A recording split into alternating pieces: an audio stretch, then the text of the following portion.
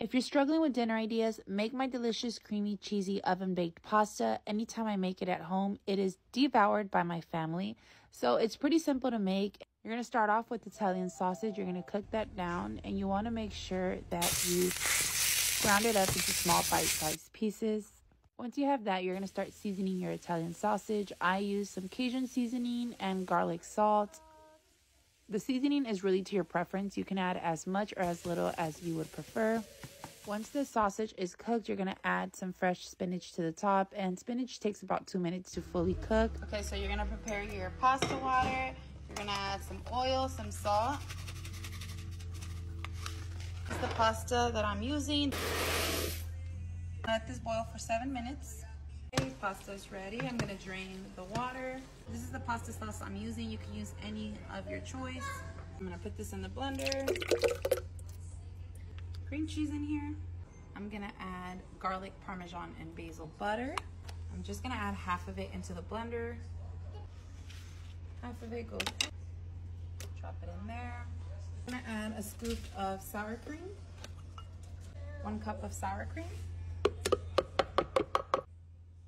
Okay, and then to this, I'm also gonna add 1 more marinara sauce. This is from this brand, marinara sauce. I want your pasta to be very creamy.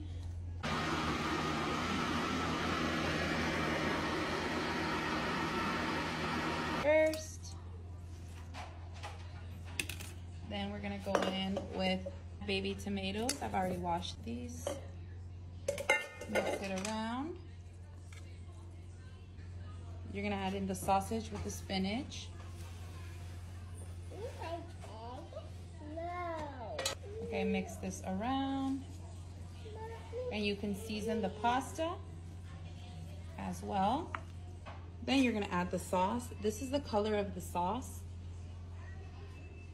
You're gonna add this right over.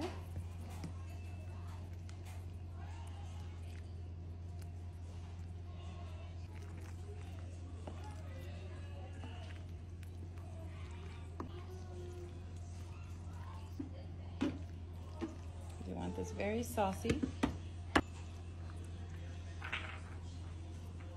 Okay, now I'm just going to grate this mozzarella cheese. I've shredded the cheese. Now we're gonna add the cheese right over. Mix it in.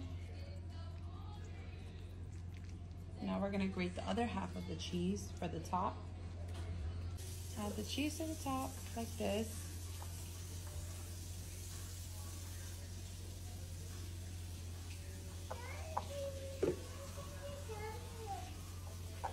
Okay, so we're just gonna bake these breadsticks. Put them right here. And these breadsticks are ready. And the pasta is ready. Let me show you guys how it looks when you cut into it.